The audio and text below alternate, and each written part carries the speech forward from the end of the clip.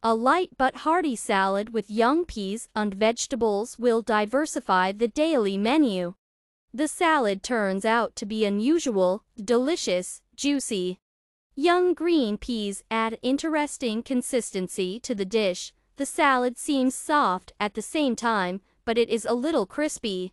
If you like fresh peas, you will like this salad. We will prepare the products. Wash the vegetables and herbs. We sort out the peas, wash them, pour cold water and put them to boil.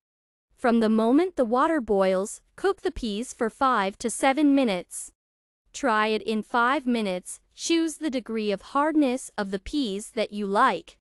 Ready peas will be thrown into a colander. Let it cool down. Cucumbers will be cut into not too small cubes. Cut the tomatoes into larger cubes. Finally chop the onion. We fill the salad with mayonnaise or sour cream, salt to taste, mix. The finished salad can be served immediately to the table, or you can cool it. It's to your taste.